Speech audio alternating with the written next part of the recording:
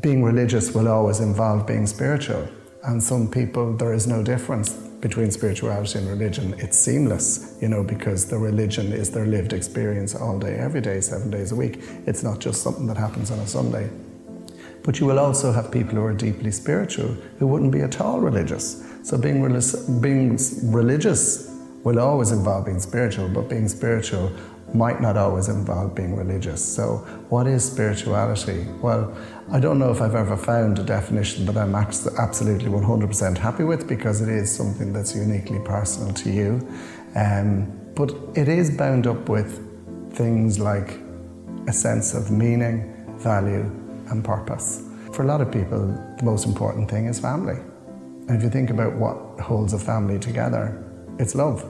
So our fundamental spiritual right, our need, in a sense, is to love and be loved.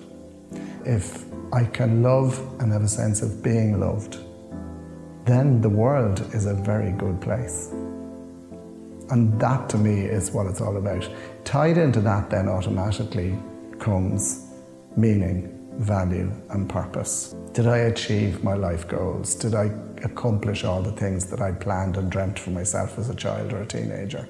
You know, or did I put it all on hold because I was trying to live in terms of other people's expectations? And I think that brings up, for people at end of life, you see, that spiritual thing can be regret. You know, regret of having worked too hard or spent too much time at work and not enough time with family and not enough time with friends and not enough time doing the things that they actually wanted to do, but burnt themselves out running around looking after everybody else.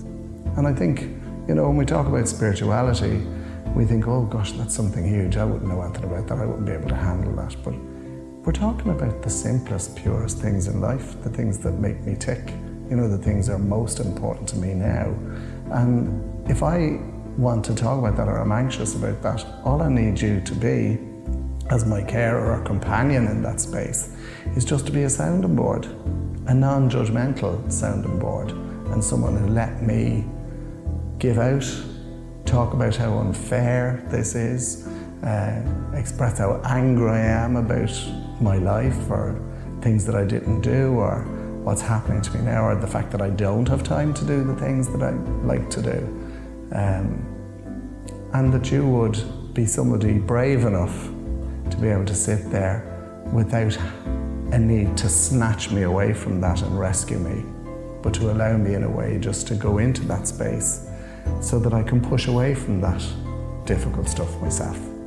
I think it's about really not having the answer, really, or having the need to have the answer to those big questions.